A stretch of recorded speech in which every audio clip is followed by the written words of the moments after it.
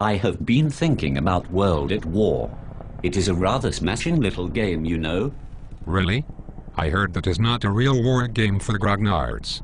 It is just a pulp game. A pulp game? Oh my god, no. World at War is superb. Mark Walker's universe is rather kick-ass. It is much more than a pulp game. You must have your head in the clouds. You were just saying that, dude, because you can play real war games like me.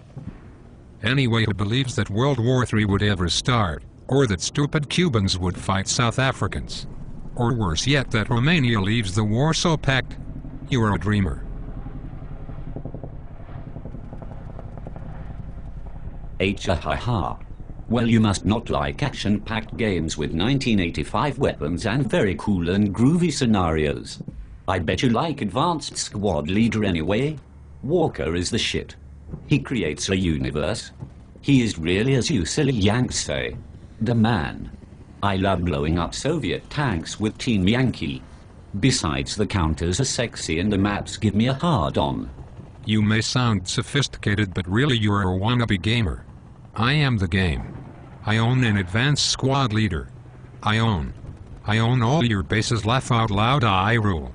I have 400 pages of rules, 37 geomorphic maps, and more information counters than you have tanks.